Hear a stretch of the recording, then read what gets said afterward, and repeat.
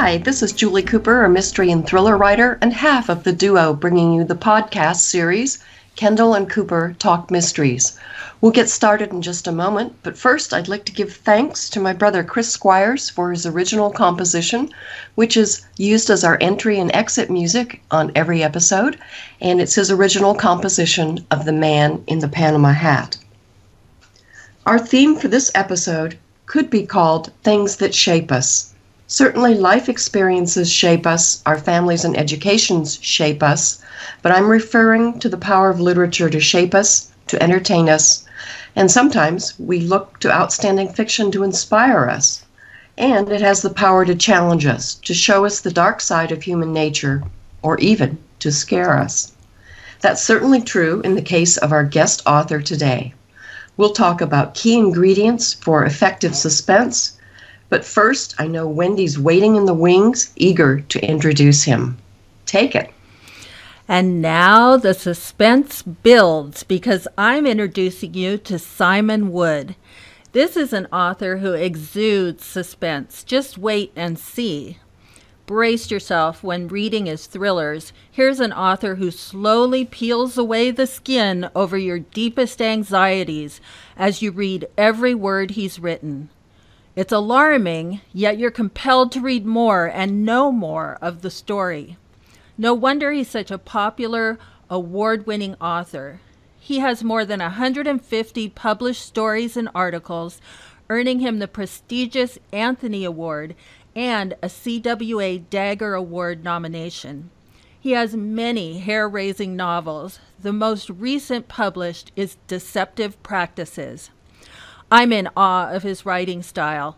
And as a UC Davis alumni, go Aggies, I thank him for giving UC Davis another claim to fame by writing the university into some of his plots. Originally from England, besides being an author, he's a former race car driver, he's a licensed pilot, animal rescuer, endurance cyclist, and occasional private investigator. Welcome, Simon Wood. Thank you. Thank you for having me. Well, we're really excited to have you here, and I'm going to dive right in with some questions because I'm in awe of your villains. They are the psychological torture equivalent of the physical torture of the rack during medieval times. These bad guys are so smart, identifying ways to undermine their victims in stages, turning the crank again and again and again, every turn more painful on top of the last. As a reader, I wonder how much can the protagonist mentally take? How do you develop your villains, and how much do you enjoy the way they fulfill their role? For me, I think the key thing for when it comes to the villain, to them, they're not the villain. They're the hero of their own stories. Oh, wow. So, they're on their own little quest. As far as they know, they're Bilbo Baggins on the quest for the ring kind of thing. It's like there's nothing wrong with what they're doing. They don't think, oh, I'm a bad guy.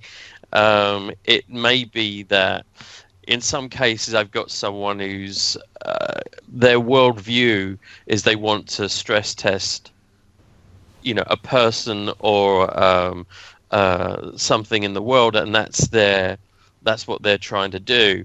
And in other ones, it's just that they have a problem in life. They have a conflict and they're solving it the way they think is the right way for them.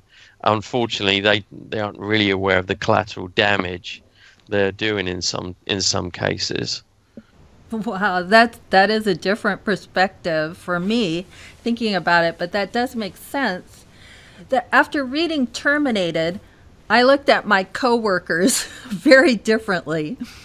Anyone who works with others can identify with this story and really find it a suspenseful thriller. Your protagonist, Gwen, does her job, and her coworker, Stephen, doesn't like it and decides to administer his own version of justice. Can you talk a little about plotting the story with motivations that drive one character to be villainous over the same event that another character would just accept in stride? I think when I started doing this, it's the stories, centered on workplace violence, and there was a couple of things that sparked it off. One was my wife's job. She inherited someone who had made a threat against somebody else, and the company was using private security to investigate it. And it was it was done in such a way that made me think this is kind of designed to fail. I know they're trying to do something, but it was them using the private security just felt like something would go wrong. And so I started researching into workplace violence, and I was quite surprised. I think something like I think it was 20 people a week are murdered in the workplace in the US. Oh my gosh. And that covers everything. Yeah. So it may be the guy in the cube next door to you loses it. It may be someone from the outside attacking a company or an organization. We had that guy who flew his plane into the IRS building a few years ago. We've just had the school teacher killed by her husband and killed one of the children in the classroom last week. Yeah. We had, I can't remember if it was in Florida or Southern California now. You had the guy who was fired from the gym who came back and killed one person in the gym. And these are just in the last week or so. Whoa. I mean, you can argue that the San Bernardino, I have a sort of slightly different look on that was the husband and wife who came in and shot up the place in San Bernardino. That was their ex-employees or their ex-co-workers. Yeah. Yes. And I feel that was more to do with that issue than pinning a label on saying it was a terrorist thing. That just smacked of everything. People looking for an outlet for a frustration and using that seemed like cover or justification. You've got to be able to, you got screwed over. How can I justify it? I say I'm part of a cause. Ah. No wonder this book really strikes a chord when you're reading it. But the other thing was I actually asked a lot of people on Facebook and things and said, have you had anything weird happen? And so the little side stories are kind of pinched from other people's actual experiences. Oh, interesting. So the guy went around looking in people's desks and finding little bits of information on everybody. That was based on someone that my wife worked with years ago. Yeah. Who did that? Who just liked the power trip of being able to drop something in conversation. Wow. That's scary. And again, it's something extremely small. It's not exactly a crime, but it is something where you make people shift in their seat. Yeah. Mm-hmm. So it was basically gathering information for that. I gathered all these different case studies, and just thought, and there was always a theme. Tends to be a theme. It's not necessarily always a big thing that starts this off. It's always the little drip, drip, drip of that joke that went too far once and keeps being reused again and again. It's that thing of their life is falling apart, and the only thing that's keeping them together is, say, their job. And when that goes away, then they're floundering. They want to strike back. And it was just always interesting to look at the motivations, take a step back from what the violent act was and look at what were the circumstances leading up to it.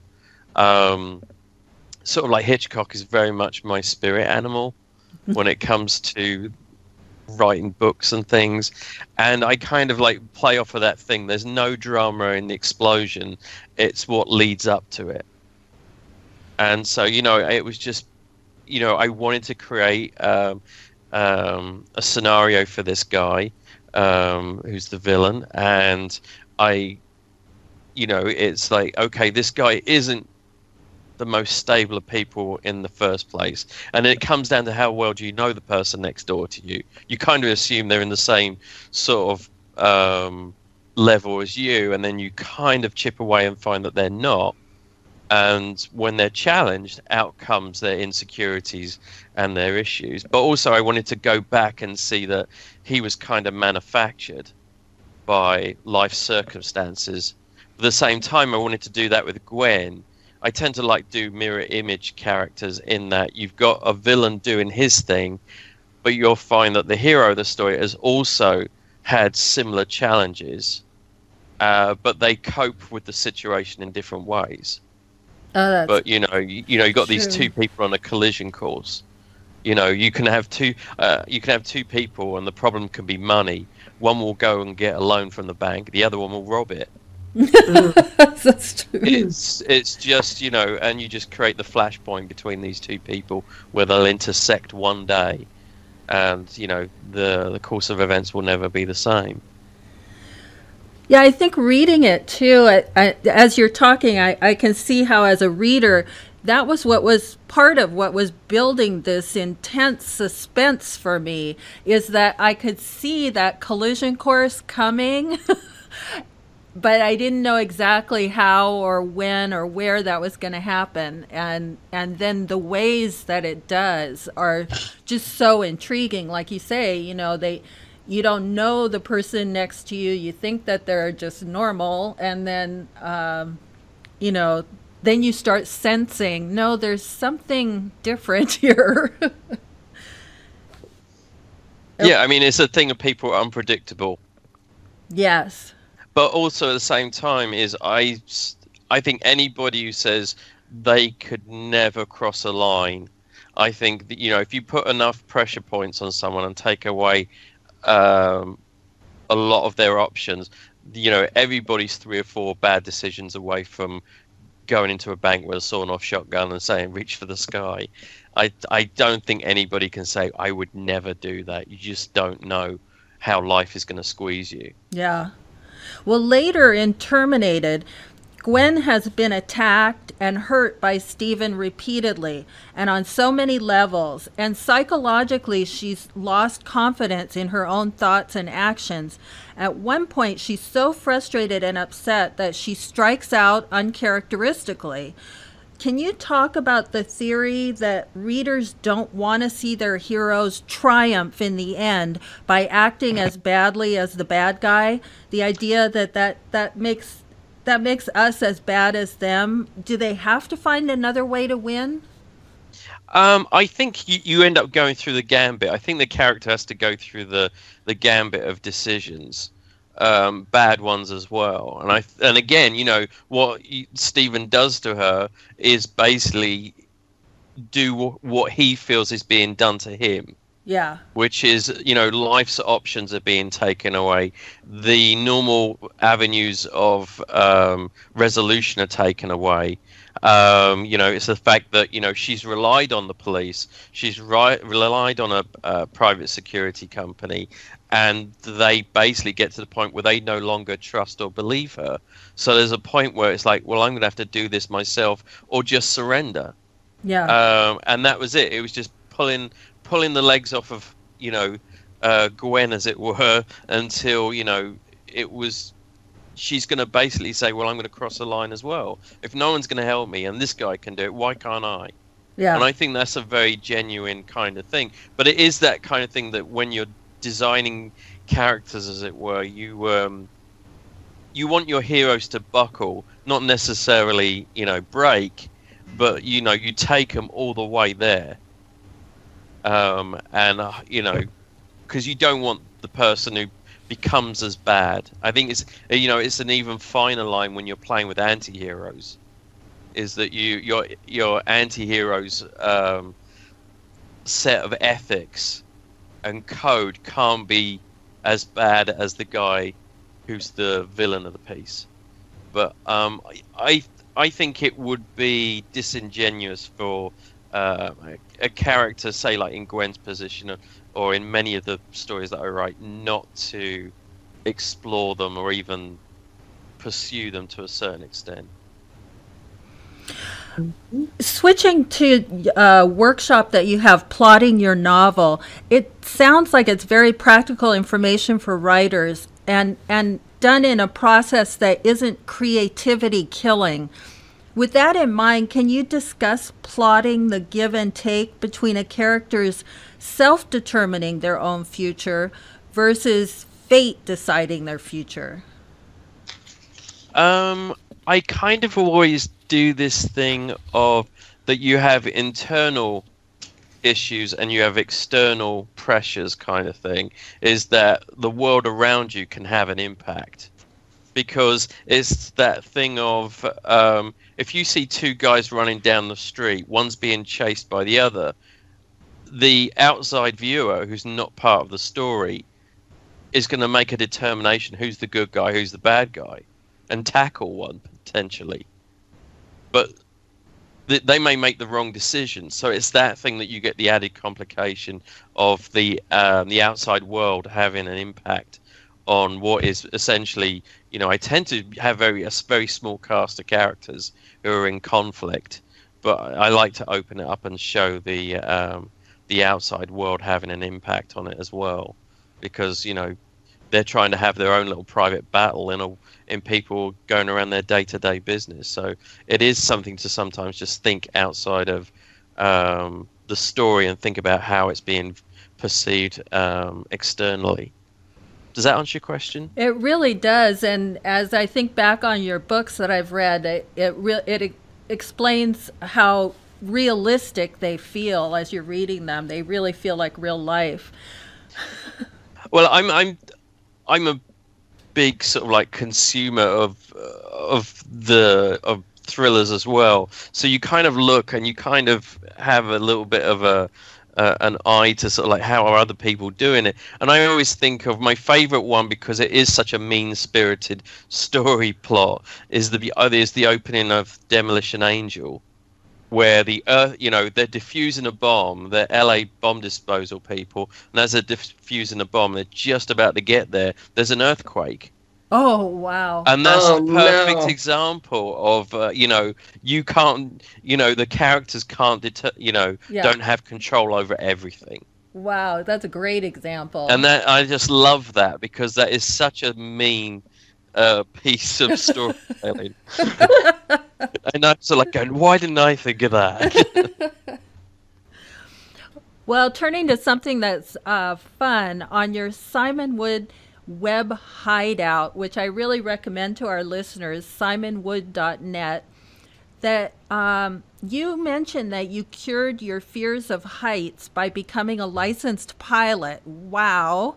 Do you demand that kind of courage from your characters? And what do you demand from your heroes?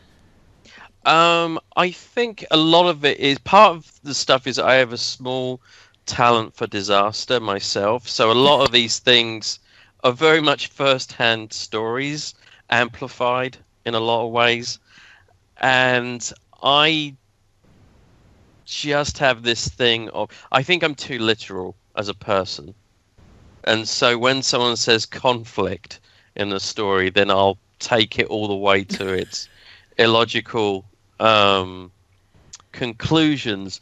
And it was just a thing that I liked planes and I liked fast cars and things, but I just took a flight once that was really, wasn't bad, but I just got spooked on it, commercial flight, and then after that I just didn't like heights. Yeah. And I just did flying, and it was, I won't say it cured me, but it is that thing of going through it and it's worse. And once you're in a plane and certain things happen in the air, and it's like everybody in the plane is completely unaware of what is probably going on frantically in the cockpit. Wow.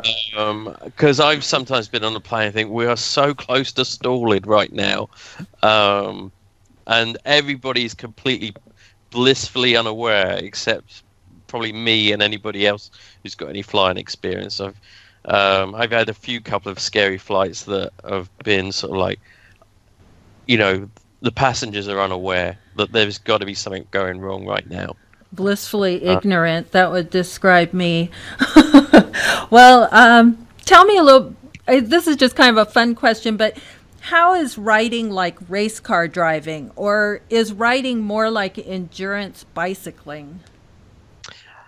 I think racing. I think the the thing when I was racing and thinking about writing is both of them just take an awful lot of determination, because there's going to be there's a lot of no involved. Um, you know, to be personally, to be perfectly honest, I think race car driving made me a much stronger person. As much as I knew I was never going to be successful enough to do it long term, it certainly gave me a lot of resilience and personal sort of inner strength to do other things.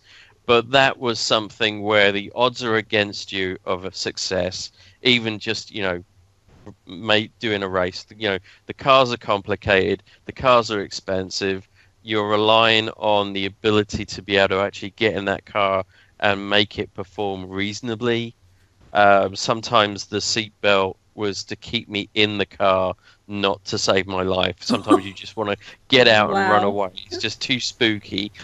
And there was just but there was a much overriding thing for me is I want to do this. I want to race cars. I want to do this, and I'm going to basically ignore all detractors. I'm going to learn about this sport, and I'm going to do it. And I think that carried into writing. My background is engineering. I'm dyslexic. I don't have a degree or anything. I never studied creative writing beyond high school classes, normal high school classes and stuff. But I suddenly had it in my head, I want to do this, and I'm gonna, and it's gonna get done. I don't say it from the point of view that I was convinced that I was going to get published, but I went into this with the intention that there will be nothing left on the table. I put everything into this, and if it went nowhere, fine. But I'm actually going for this, and I think that's the biggest parallel. Is just the determination in both are exactly the same. Oh, that's really inspiring. I love that. In what ways does your experience as an occasional private investigator pop up in your writing? I know that my agent and a couple other people actually want me to write about my wife and I. We used to work as a double act as PIs. We used to go undercover in casinos and things, and I think a lot of that was our jobs was to go undercover for 2 or 3 days, and we would have like 4 or 5 assignments. Catch this guy stealing from the register. This person is taking bribes. Try and bribe them.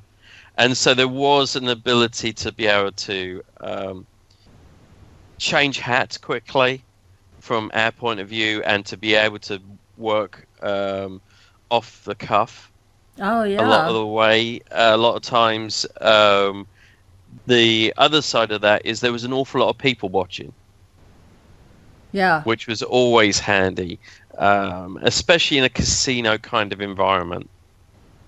It was just a very sort of fun way to watch people, whether it's to watch someone losing big or someone winning big, someone being tempted by the casino to do something. I think one of the first ones I ever saw was, I think I was in Tahoe in a casino, and was watching a bride still in a gown, having a meltdown because her husband on the wedding day had blown all the money.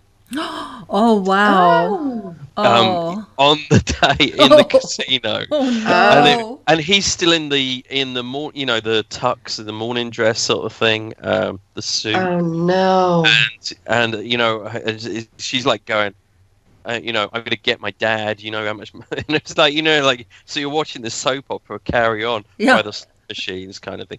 But, the other thing was we did Indian casinos as well as Vegas casinos, and being in that one of where the casino is located, and this isn't an indictment on casinos. I actually quite like casinos, but I'm one of those people. I come in with the money in my pocket. If I leave with none of it, then that was the price of admission for me. Yes. And it's that thing, you can't get angry about losing it or whatever. But it was sort of like watching people who would come in with the paycheck on a Friday, cash it in the cage, then sort of come out, play, lose it, then start taking loans from the casino. Ooh. Ugh. And that was rough. Yeah. You're watching someone and you're literally thinking, no. You know, like when you want to cut someone off with like you've drunk too much. Yeah. You want to go and go, you've gambled too much. But, it was a weird thing to watch. You'll watch like the really high rollers who will be at the table 24 hours at a go. Yeah, because I've seen people, I've gone to bed at like 2, I'll get up at 8 and they're still there. Oh my gosh. And they were there yesterday. And, and they're spending big money. It's people losing and winning millions at tables over that sort of time period. And then you see it, the same thing carry out on penny slots. Oh, you're getting some real human raw emotion. That's what it sounds like. Yeah, and so, it's that thing. And even if you're watching someone who's, like you say, stealing from the register, you're walking, sometimes you might see something really inventive. Yeah. What they're doing. Something that you have to sort of admire somehow. Yeah. And the worst part of it is because we have to document everything by the minute. Oh, yeah. Who was there, who bought a drink, who was sitting next to you, who was sitting to the right of you, and you're, in a Vegas casino, they change out dealers every hour. In an Indian casino, it's like, with some of them, it's every 15 minutes. So you've got to record a crew change in your head. Oh, wow. And hold that information. So that was another thing, is that you end up, and me and my wife used to divide and conquer. She would keep times in her head. I would keep names and descriptions. Yeah. And then you're doing that thing of you look like you have a bladder condition because you're running into the bathroom, writing it down. You're writing it down so you can info dump that information, forget all about it, come out and start recording again. Because you may be expected to be at a table for an hour, 2 hours. Yeah. Well, it seems that you love writing horror stories as much as crime stories. Your books, The Scrubs and Road Rash, are written with the pen name Simon Janus.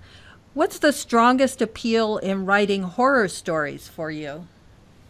I think a lot of it is they say write what you know. I tend to write what I love. And I just grew up on sort of like black and white movies that were about horror and crime. And so there is that thing of just through that sort of like years and years of whether it was these old sort of like noir films or whether it was the monster movie of the week, you kind of just pick up something that is, I now have a view of what would make a good horror story or a good crime story to me. Something that hasn't been told, or something that is, I loved this when I was a kid and I want to put my spin on this sort of situation. Oh, yeah. I can see that. I love, my favorite horror writer is James Herbert, who's an English writer, and he used to write these books every year. And I couldn't afford to buy the hardbacks when I was little, so I was getting the paperback and waiting a year for the paperback. And I just loved his style. He was a very straightforward writer. And to sort of like come back to one of your earlier points, his story would be like The Rats, The Fog, The Dark were like the titles of his book. And so, his antagonist was usually a thing that couldn't communicate. So he would use the outside observer. So you'd have these little vignettes throughout the story who were basically red shirt characters who were going to die, but you'd have the main hero doing his thing. But to illustrate how this is having an impact on, a town, a country, is you would see, a such and such character being affected by whatever the monster creature was, and seeing them succumb to it, to make you aware of what the stakes were. And I always loved that, because that was very much, his sort of style, especially through the 70s and 80s, that you kind of went, oh, I'd love to be able to do that. Is to, is that have these third-person characters who, give you a sort of like the shape of this sort of drama from a third-party point of view. From their perspective. I like that. I'm going to have to check into those books. I'd like to read some of that. Well, I have to ask you about your chilling book, The One That Got Away, which is another of your works that really got under my skin. When reading your books, I just get obsessed with them. And in this case, the psychological torment partially is actually self-inflicted by your protagonist, Zoe. She's suffering from the guilt of being a survivor. Zoe and her friend Holly were captured by a sadistic killer, and Zoe escaped without Holly. Can you talk about the challenges of portraying survivor guilt and the feeling that there's no escape from it in this story? There was just something in my head. I usually am very topic driven.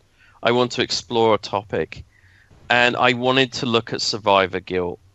And oddly enough, I've had several head injuries, so that usually means a lot of psychoanalysis to make sure that I don't have continuing problems, because I have short-term memory loss. I have had amnesia and stuff like this from head injuries. So I had just said, I have this idea for about survivor guilt, and I spoke to the psychologist I was dealing with, and I said, who do I talk to? And they said, go to the VA. And they set me up with a VA psychologist, and we spent probably a couple of days just in a room talking. And I usually come in with my story idea. Like, I like to do first-hand interviews with whatever people are sort of like I'm trying to portray. And so I went in and said, this is my story. And he said, well, let me stop you there and tell you how it really is. Wow. And I usually end up throwing out my skeleton plot and usually just sit and talk. And I'd had an incident in my life, and I sort of talked about that. And then he said, well, what did you do afterwards? And we kind of got into it, and we kind of got into my own PTSD experiences.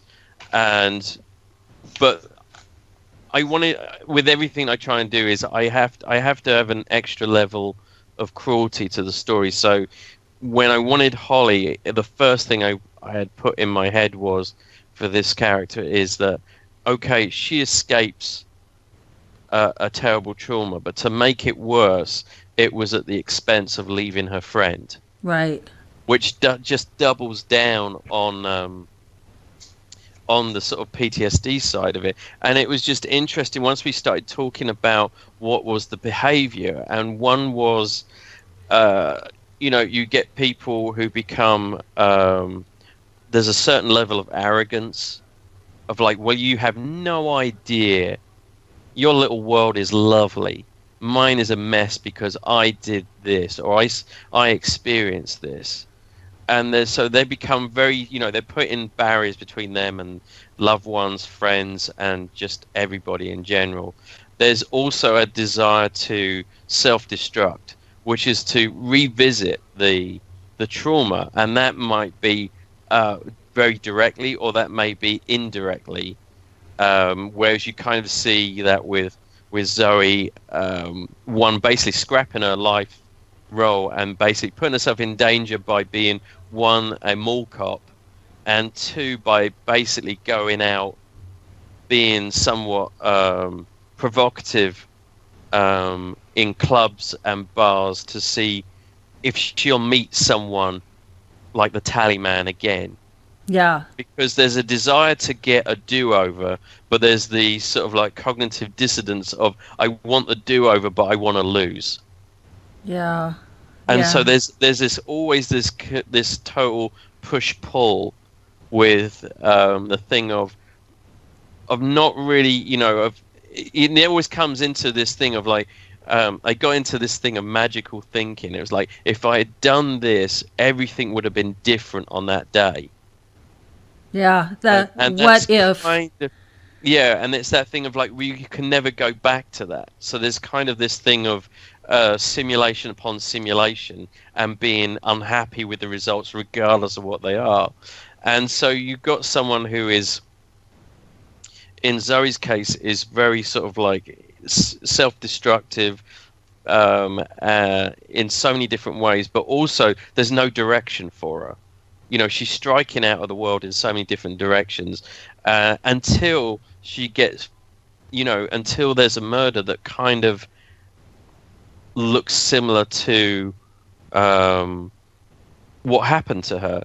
And the title is somewhat vague for me. It's not that, you know, to the tallyman, she's the one that got away, but also to Zoe, the tallyman is someone who got away from her. She's got unfinished business. I never thought of that twist. That's excellent. So re-encountering him, or thinking she's re-encountering him, is for her the one thing that gives her direction for once in her life. I love that. I never thought of that twist with the title. That's perfect. Wow, that's really good. Clever. In the one that got away, the physical terror is coming from a sadistic serial killer. What do you have to keep in mind when you're writing about the motives and actions of a serial killer? Is it different? You know what? I'll be honest. I kind of got caught. I've written 2 books about serial killers. I've never thought of them as serial killers. Oh, okay. And I think that kind of helps. I did one of my book No Show is about a serial killer who goes after whistleblowers. Oh. And that sounds good. I got to read that now. And I kind of went, it was literally about 6 months after the book came out, and I kind of went, oh yeah, I suppose it is about serial killers. But I never in my mind ever really set him up as that. It kind of was, because he was basically killing, you know, similar victims. And the same with the one that got away, is that I wanted this person who's essentially just on this quest to cure bad behavior. Yes. And you kind of get the insight of, and it's not bad behavior from the point of view of a major crime, because in his mind that, you know, there are certain crimes that get dealt with in, you know, penal codes and all this sort of stuff, and there are laws against, but there's all the little crimes that people kind of have no interest in ever seeing resolved. Yeah. And it was that kind of thing, and it came from comments of just people I know, which is, you know what should be a capital crime? Jaywalking. And you kind of like play on that in your head and say, what if someone took that kind of, not jaywalking, I mean, that was not his MO, but it was that thing of like, well, what if it is that thing of like someone thinks he has to be judge, jury, and execution? Again, he's not being a villain. He's ridding society and teaching society a lesson about what it is to be a responsible human being, or a responsible member of society. So again, you know, it's not he's a villain. He's doing a public service in his head. And again, you kind of peel it back and you kind of see where that thinking comes from. Yeah.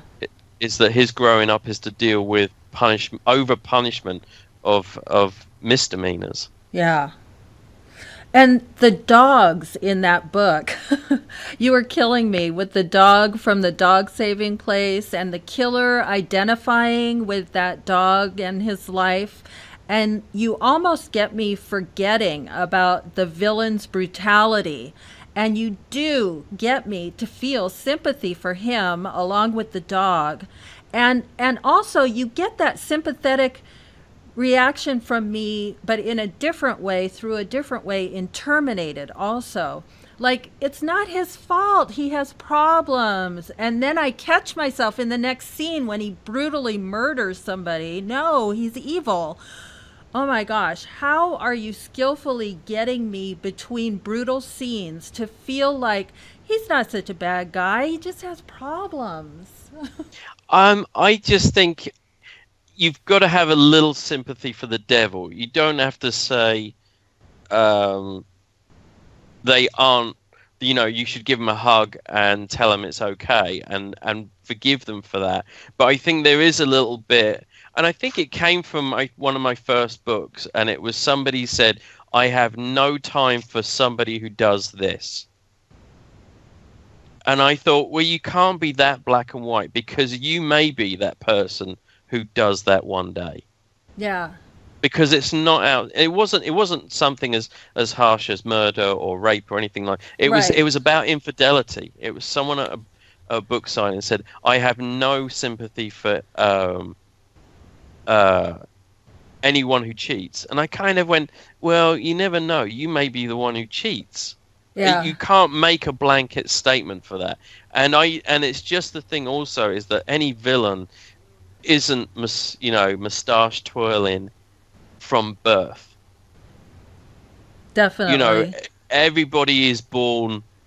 I think there may be some people who aren't, who, you know, all their circuits are right, but essentially everybody is a product of their environment, and so there is that thing of like, you kind of need to understand, because it can't be that sort of thing of when it comes to the baddie in a book, or whether it's in real life, is that thing of like, it's not without, you know, you can't be that sort of black and white about it and be, I have no time for this kind of person. We need to punish them to the worst thing. You've got to have some sort of empathy. You don't have to forgive, but I don't think you can't be without empathy. Your characters definitely bring that out with the reader. Your thrillers are true page turners. I mean, I just love your stories, and I can't put them down until I'm forced to, and then I can't wait to pick them up again. That's what I mean about your stories getting under my skin. What is it about your writing that makes it so reader obsessive? I think one is like, if you go back to the plotting thing, I am someone who, my job was designing safety equipment for oil rigs. That was what my first sort of grown-up job was. And so for me, it's that thing of thinking around the corners and what is the most, how can something go wrong 10 different ways from Sunday? But my job was to have to think around that and solve those problems. And so I've kind of applied that to writing, and I just basically, it's in my head to stay on point on what are the issues in the story. I tend not to ever have sort of like side trips and things like this on a story. It's always on point.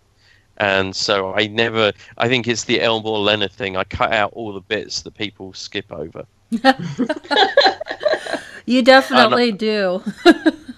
And so it's that thing of just keeping it in the moment. That's why I think the stories usually take place over a very short period of time in the book, because I don't want someone, you know, if something gets to, if I don't want to be there, I never really want a moment's peace for anybody. And so it has to be compressed. You put the time constraints on, you keep the story over maybe just a few days, and but it's going to seem like a very long few days for the reader, but essentially these things tend to take place over a working week most times. Oh, that's good advice for writing. Your struggle with dyslexia is also inspiring. Do you have any advice for people who find obstacles to their dreams? How do they not give up, whatever their dreams might be? Not necessarily writing, but what advice do you have for people that are encountering obstacles to their dreams? I just always take the thing of like, no is never the answer. Someone says you can't do it, and it's like, well, let's have a go. Let's see what we can do. I don't know. I'm not a very confident person, but I am a very determined person. I just don't know whether I'll pull it off, but I'm going to try until I can't do it. And I think that goes for anything. It's that thing of like, if you're not tall enough to do something, reach something in your room, you get a step stool. There is always a way of beating this. of getting around an issue. That's a good way to put it. Julie, do you have some questions for Simon too? Yes, I do. I have a few shorter questions. Simon, you've written about, as Wendy mentioned, some formidable antagonists, especially the one in Terminated, which really stood out for me. And for me specifically, it brought back some truly unpleasant memories of a very toxic work environment once upon a time where everyone was looking over their shoulders. Do you pull anything from real life experiences working with others in companies and on teams in terms of building these characters? Yes. Like I say, a lot of the stuff that you get in the books are based on first-hand experience, and certainly with Terminate, I think everybody had a story that I could relate to. I worked next to a company once where there was obviously a problem, and we knew that when an office chair went out the window. And obviously he didn't take the firing particularly well. But the interesting thing was, from that was like the week later. At the time when this was in the oil industry stuff, we used to have to worry about liquidated damages. So my working day was from like 8 till midnight during the week. We worked around the clock because we had to get it done by a certain date, regardless. Sure. So we'd sometimes maybe at work from 8 in the morning, sometimes about 4 or 5 in the morning, and with a couple of hour breaks. But because we worked late, we saw the sort of like the office thing, and we were sort of like working, and then the guy came back with his car and he drove through the front of the building. Oh. And we were just leaning out the window, calling, 999, and said, we've just seen a guy drive through the front of, business X. And I said, you may want to speak to them. I know they just fired a guy recently. And so you get to witness that. And you just kind of play it. And I've just been in offices with, I had a really oppressive boss once. I've had unstable kind of office mates, and sometimes it's never directed at a person, but to be around someone who is explosive and volatile is enough to unsettle a room. And sometimes with my high school was somewhat I don't know what it was. Maybe it was just the era. I kind of went into high school. The sort of like 1980 was when I went to high school, and obviously that's kind of a recession time, and I just remember the amount of physical violence between teachers and kids, and I'm not just on about corporal punishment. Kids, really getting into big fights with teachers, gangs in schools, not in a sort of like heavy way, but certainly in enough that it was, this is like a prison yard thing. You've got one group over here, one group over there, and the idea of going to high school at 12 in England and suddenly seeing maybe 60, 70 people in a brawl and thinking, I am 12 years old, I am very, very small, and trying to navigate that, and also like seeing desks and chairs fly out of an upper floor window. And you just kind of that sort of thing of, I think certainly there's kind of that that thing of being in my head, certainly my first year or two in high school of actually being very nervous because it was such a volatile school environment until I think sort of better times in the country happened and kids sort of like graduated out of the system, that there was less of that. But there wasn't without its high points and low points of kids who were violent, who came from maybe some sort of like dangerous sort of like home lives and things like that, and then bringing it into school. Sure. Okay.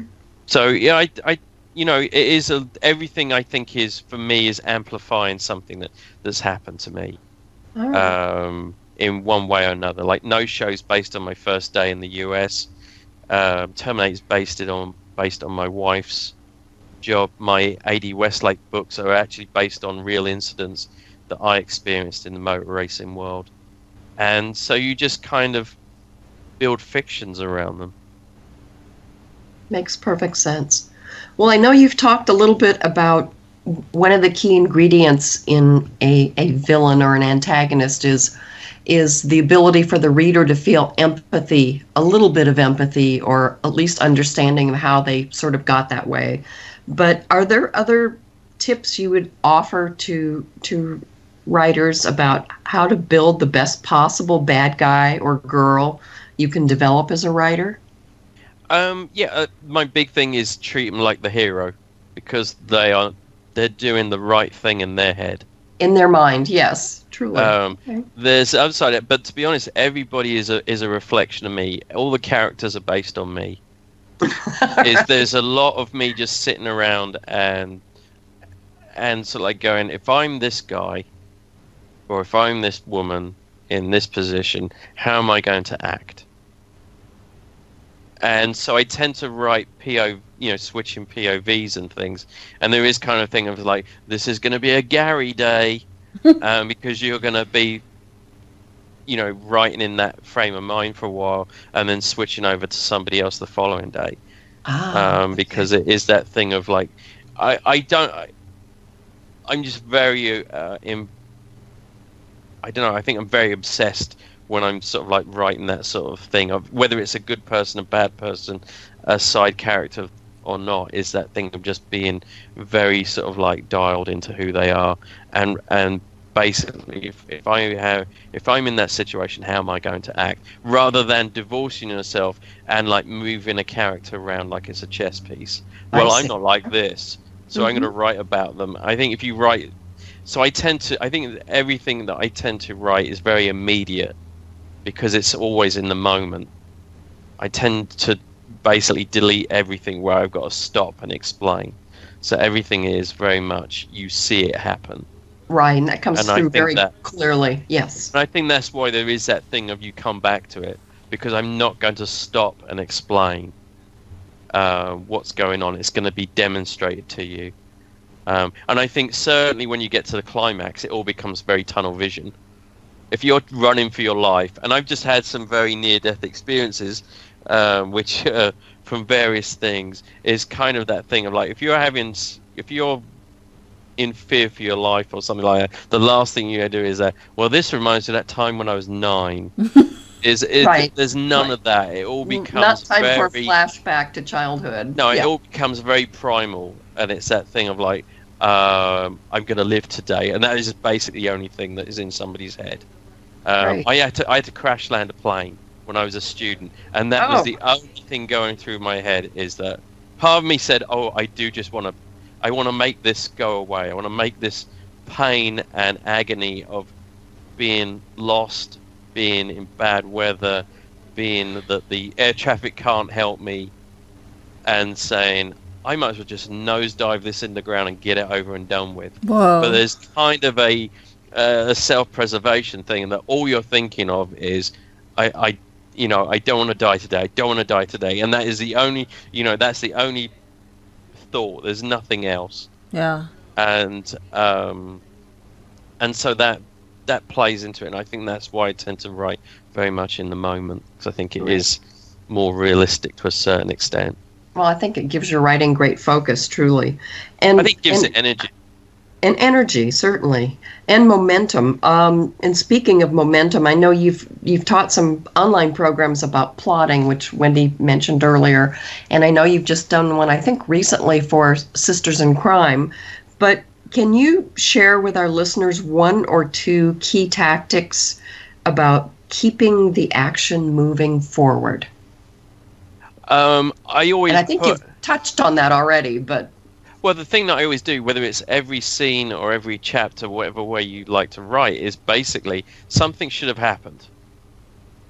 It should have moved on from one scene to the other. I think the interesting thing when I did the class recently with sisters was everybody would like, because what I do is I get everybody to break their book down by bullet point, is there's a one sentence for every scene. And people were writing things like and essentially when you sat down, it's like all that happened was someone entered a room and you described the room and we left. Yes. And that's the chapter. There's nothing else in it. And that's the book the reader stops reading, right? Or it's a thing that slows the momentum down. And it's like, okay, we're going to go into this room and something's going to happen. We can't just have a thing that we come in and we go. My worst thing with people is like, you have to show me their job on the move. Is that whatever we opened at the chapter was, we close in the chapter with we've progressed. And I always think Raiders of the Lost Ark is probably the best teaching tool out there. Is that story doesn't stop. Is that even the thing of getting in a plane has a purpose. Yeah, that's right. Is that there's no downtime in the story of like saying we're gonna have some glorious shots of the view of the world, the environment, we're going to have these, master shots that are going to set up the location. They need to be done in 1 or 2 seconds. So my thing with when we do these classes is like, okay, you have them into the room. We need a body to hit the floor. We need a fight to break out. We need a conflict. There needs to be a conflict in every scene. And it's going to be not resolved or resolved. That's all it is. And it's going to push us on to the next place. We can't have this thing of we just sit around and it's like, well, people just read a newspaper. When we break down the scene, that was essentially someone came in and bought a half a pound of ham and left. That's not a chapter. It's not. We didn't move the story on to the next stage. Very good point. Which, talking about moving to the next stage, brings me to my next question. Knowing that you love teaching about plotting, are you kind of a master outliner, a fly-by-the-seat of your pants writer, or a hybrid, a combination of all of those? My thing is, I'm not a big I am a detail person, but I don't like making a lot of detailed notes. Okay. So I developed this spreadsheet. This is my engineering side of and it's color-coded, and I just put down what's going to happen in each scene. Is that it's going to be so if you take Terminated that you talked about, is like I would write down opening scene is all that's written down is Gwen gives Stephen his evaluation and it goes bad. Second scene is they kind of she basically thinks it's over and tells human resources it's over, that she's gave him the bad news, and then he basically puts a knife to her and tells her to change her review. Right, out in the parking lot. That's it. And then it's like, and I just basically write that down, is the thing of like, scene 3 is her reflecting on what just happened. Does she do it? Does she not do what he tells her?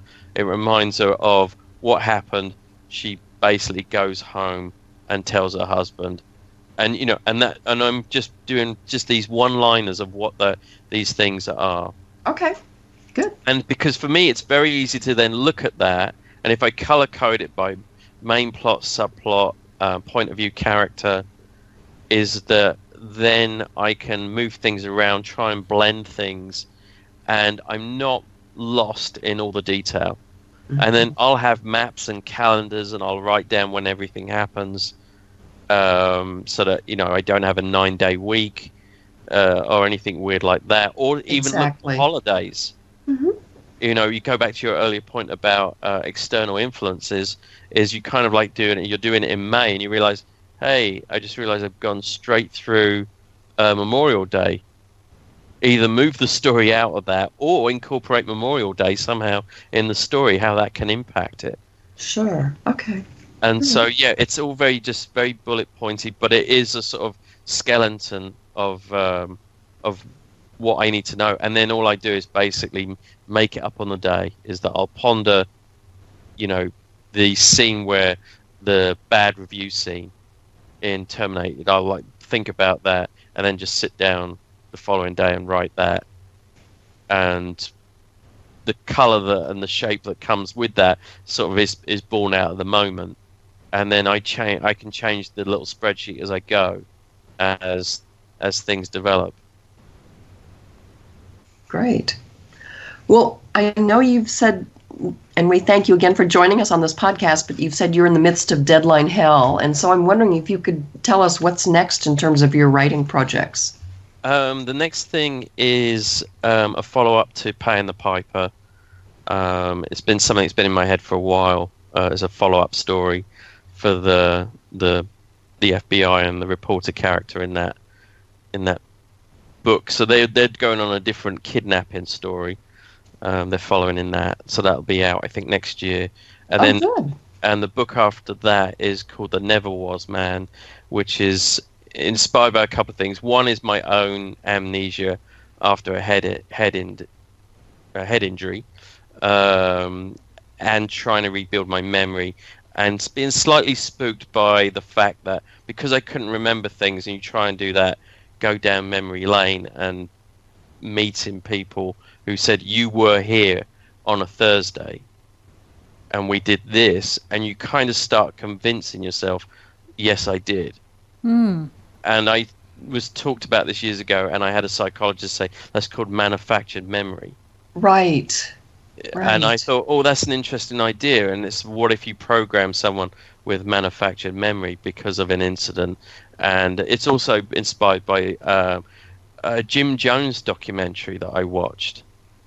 And it was not about Jim Jones. It was about the few people who basically didn't drink the Kool-Aid and kind of left and escaped from Jonestown. And that was fascinating because you got people, nearly 40 years later, who can't think about that without breaking down.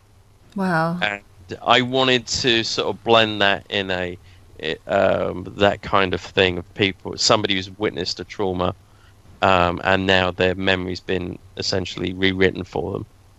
Oh, that sounds like really good. Terrifying combination, truly. Any favorite writing book recommendations that you'd proudly recommend to I wanted to listeners?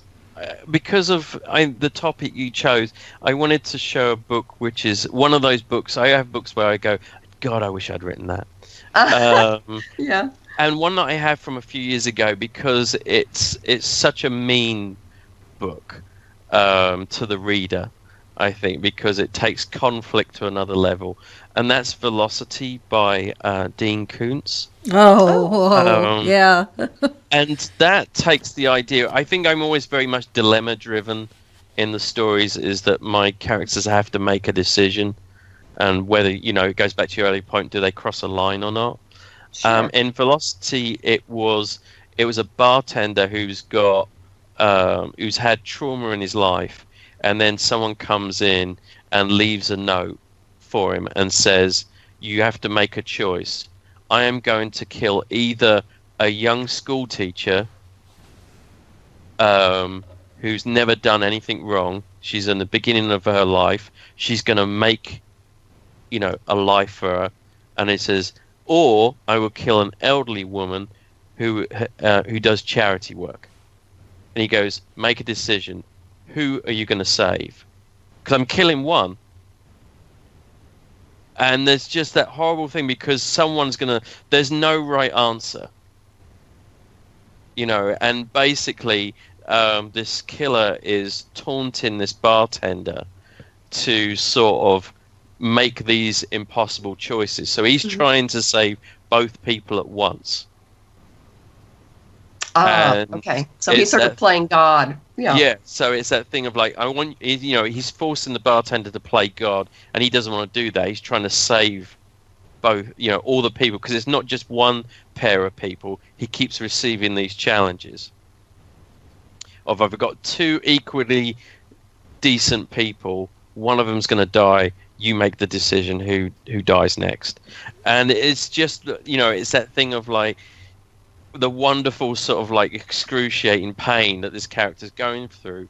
But the serial killer's doing it for a reason. It's the fact that, this guy is a bartender because similar to Zoe in that she's fallen off life's edge because she didn't want to deal with it anymore. And this killer is trying to force them back into the world of the living by having to make these decisions over someone who's going to die. And it's a relatively short book, but it is, I think, one of Wayne Kuntz's on top form. It is a wonderfully mean book to the reader. Oh, good. Okay, well, we'll definitely look for that. Well, Julie, I'm going to jump in, if that's okay, and talk to you about my segment, which is about being warped. Excellent. Warped is the state of being twisted or bent out of shape. It's also a mental or moral twist, aberration, or deviation. And wood has a tendency to warp, and so do people. In wood, warping is a result of stresses, and when it takes up moisture unevenly, and then that dries too slowly or too quickly, many factors contribute to wood warping. And there are different types of warping: bow, crook, kink, cup, twist. There's a similar effect with people. It takes a true author-artist to skillfully paint the picture of a warped character for readers. Motivations, emotions, and circumstances hit these characters differently than with a person who hasn't been warped that way by life. As the author, you can't just throw out a pile of seemingly irrational actions by the villain. To me, I think you have to show the layers of warping and how over time the stresses have impacted a character with twisting and deviation. Then reveal the tension within as different warped factors compound. Simon Wood is a master at painting villains. Take the example of Steven in Terminator. As a reader, I feel that I understand what's caused the character's deviation. I want to sympathize with him for what life has dealt him, and then he does something villainous and I'm outraged. My sympathy disappears because no matter what he's been through, I feel emotionally that he has no right to inflict this pain on others. The author masterfully stirs up this conflict within me, the reader. I want to sympathize. It's right to have empathy for what this villain has internalized, but I can't condone this. Now I'm dealing not only with conflict on the page, but truly within myself. Now that's a villain who's truly a worthy opponent, and that's a powerful story that really sticks with you. What do you think about that, Julie? Good point. And I'm going to talk just briefly about the other side of warped. And I took your word warped to heart. Yes, it does mean bent out of shape, but it also sometimes means reshaped or reformed into something more interesting or unexpected. And I know this happens in nature, especially with trees. I'm thinking of some of the trees in Monterey and along the California coast. But I'm talking about writers and readers here and how the process of writing changes us, or warps us, perhaps, as readers. Certainly, none of us would be writers without the early gift of reading or having someone read to us, and usually reading in vast amounts, sometimes even reading things that weren't good for us, things that warped us. Simon spoke earlier about the way watching old black and white films as a youngster shaped him into writing about horror stories. And I'm thinking of all those medical and surgical journals my uncle let me read when I was 14. I went back to an old favorite of mine. It's a book called Telling Lies for Fun and Profit by writer Lawrence Block, where he talked about this very thing.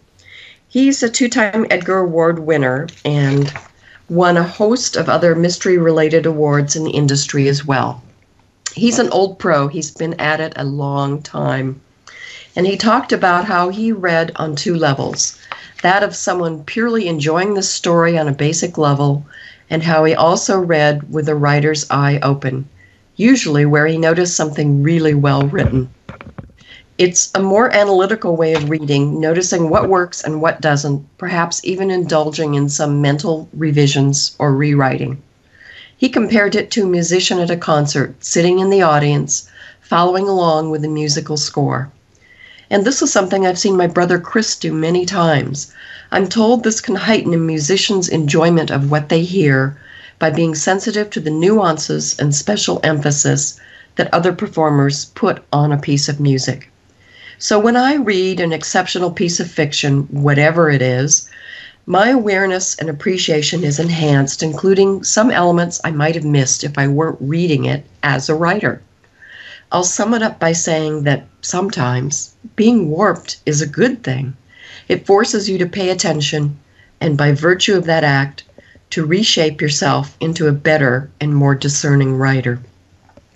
Now, before we start Wendy's book recommendation, please enjoy a special audio version of the beginning of Terminated from SoundCloud. Buckle your seatbelts. Chapter 1. You're enjoying this, aren't you? Gwen tasted Tarbell's bitterness from across her desk. She'd made a mistake. She'd feared Tarbell's performance review would turn adversarial, or to be more exact, that Tarbell himself would turn adversarial. Now she'd incited him. She knew it wouldn't take much to set him off, and she blamed herself for this unpleasant turn of events. She thought if she catalogued his positive traits before his shortcomings, it wouldn't sound so bad. A spoonful of sugar to make the medicine go down and all that. Now she saw the glaring error of her approach. It looked to him as if she'd built him up, only to slap him down. She should have given it to him straight. No doubt the direct approach would have still drawn his ire, but it also would have gotten the issue out in the open earlier. Steve, it's not like that. Steven.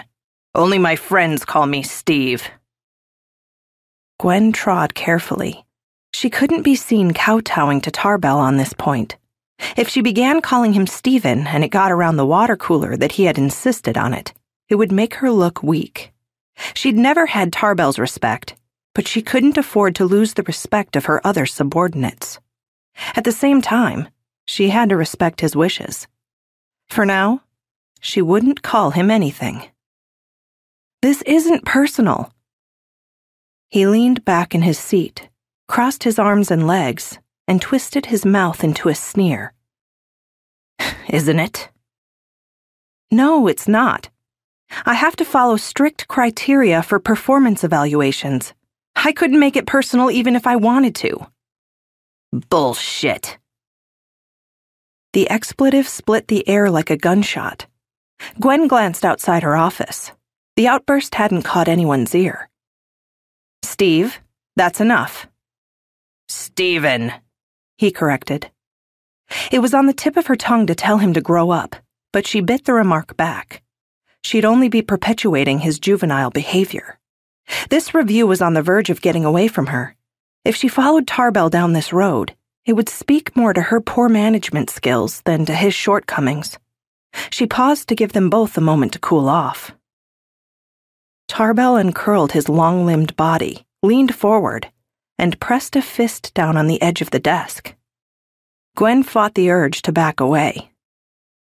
Why don't we cut the crap and be honest for a second?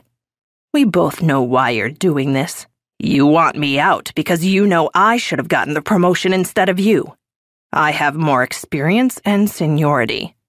What do you have? Nothing. But they still gave you the job. Call it affirmative action or sexual equality or equal opportunity employment. But you only got the job because you're a woman. I should be sitting in that seat, not you.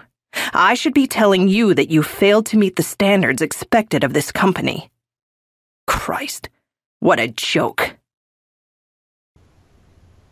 Well, I think that's definitely given our listeners a taste of what they have to look forward to in this book. My book recommendation for this episode is Rebecca by Daphne du Maurier. In this book, the handsome man, Maxim, is staying at the same hotel as the heroine and her employer. And after knowing the heroine only briefly, he proposes marriage. She accepts, and he marries her and takes her back to his ancestral estate of Mandalay. But a dark cloud hangs over their marriage. Maxim's first wife, Rebecca, drowned in a cove near Mandalay the previous year, and her ghost haunts the newlyweds' home. Rebecca's devoted housekeeper, the sinister Mrs. Danvers, is still in charge of Mandalay, and she sets out on a campaign to frighten and intimidate this unexpected new mistress. The campaign is very effective. The young, impressionable bride feels she can never compare favorably to Rebecca, who must have been beautiful, talented, and brilliant, or so she's been told. And soon she becomes afraid that her new husband is still in love with his dead wife. As events unfold and Mrs. Danvers continues to turn the psychological crank of the rack she's put the heroine on, the heroine becomes convinced that Maxim will never love her, that he's still devoted to Rebecca. Mrs. Danvers' actions bring the heroine to the brink of suicide. The mystery that ensues is riveting. Oh, the mind games that people can inflict. Julie, what's your book recommendation this episode? Well, for this episode, my recommendation is The English Girl by Daniel Silva, and it's another stellar work in his series featuring Gabriel Allon, who is a gifted art restorer, assassin, and Israeli spy. This is a big book of over 500 pages which roves over a vast part of Europe and the Middle East, from London's 10 Downing Street to Jerusalem to Corsica, with stops in France and Moscow. It's the story of bad people doing bad things at very high levels, and it all starts with a young woman. Madeleine Hart is a young rising star in British government, beautiful, ambitious, and the secret lover of the British Prime Minister. Off on a short vacation to sunny Corsica, she's kidnapped by someone who knows about the relationship and plans to make the Prime Minister pay dearly. Fearing scandal, the PM decides not to involve the police and brings in an expert, Gabriel Allon, who must find Madeleine in 7 short days before her kidnappers kill her online and publicize all the dirty details. There's edge-of-the-seat tension throughout, more deadly secrets to be exposed, and considerable violence and a series of unreliable, provocative characters. And remember, nothing is what it seems in this book, and you won't see this one coming. As the author depicts it, much of the espionage manipulation aimed at the United Kingdom and the United States in this novel is financed by Russia's energy petroleum oligarchy. So be sure to read the author's note at the end of the book for more insights into how fiction mirrors reality. Silva's done an incredible job of tracing the pathways of power and what happens when flawed human beings make selfish decisions. As Maureen Corrigan of NPR said in her review, Silva writes spy novels for people who are willing to think about uncomfortable political questions and the ongoing history of human brutality. I must add that there's also wit, elegance, and subtlety in his writing, along with the prerequisite weapons and tradecraft. I highly recommend it. And I think that's a wrap for this edition of Kendall and Cooper Talk Mysteries. Wendy and I would sincerely like to thank our special guest, author Simon Wood, for speaking with us today, especially when he's working on a hot and heavy deadline. And we're truly looking forward to your next 2 books. Thanks again, and keep writing. Thank you, Simon. Thanks.